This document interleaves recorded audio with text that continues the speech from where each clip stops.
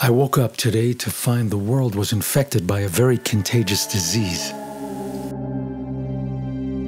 People were walking around trembling, breaking into a cold sweat, their eyes glazed over as if they were in a hypnotic trance. Their faces were covered with masks. No one would come close to me.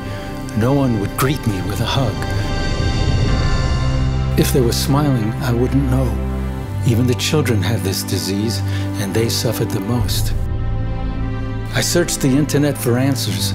I found doctors being silenced for their opinions. I was told to follow the science while thousands of scientists were being blacklisted and told to shut up. This was an epidemic worse than any physical disease. This was an epidemic of fear.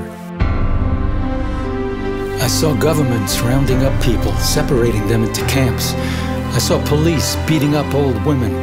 I heard things that just didn't make any sense being promoted by experts. The worst symptom of this disease was that you lost the ability to see things rationally. Those infected believed what the news people told them. Even if you still had the ability to think, what you could think was controlled by those profiting from the disease. Thankfully, there is a cure, but it's a hard pill to swallow.